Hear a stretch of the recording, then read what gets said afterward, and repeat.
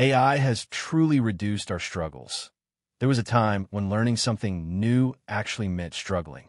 We used to spend hours reading docs, fixing bugs, scrolling through Stack Overflow, reading random blog posts from 2012, trying 10 different solutions until one finally worked.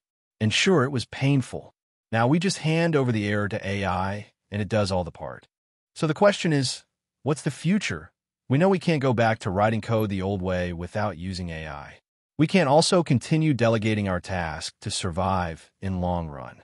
So what I think is, rather than whining about how AI is making us dumb and also secretly feeling happy inside that it's doing all the heavy lifting, we need to adapt.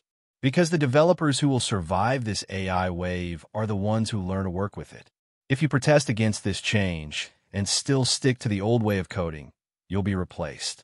And if you depend entirely on AI without understanding the fundamentals, you'll also be replaced. So what's the solution here?